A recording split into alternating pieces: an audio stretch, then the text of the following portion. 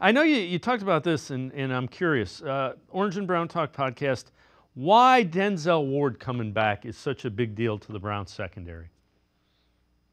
Well, I think you've seen a change in Denzel. I mean, for me, over the last 3 seasons of covering this team, this defense, he really seems like he's just stepping into his own. He's stepping into more of a leadership role.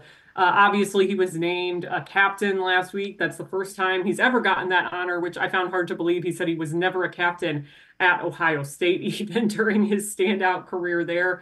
But I also think it's the way Denzel Ward plays, and I think it helps set the tone. He is like one of the most aggressive cornerbacks you're going to see. Everyone always talks about that one hit. His most famous play when he was at Ohio State is a hit. You don't see that often from a corner. Usually it's a pick, but I think it's just the way he helps set the tone on this defense in particular, the style he plays, the aggressiveness he plays with. We've seen that can get him into trouble, I think, sometimes in terms of the number of concussions he's had.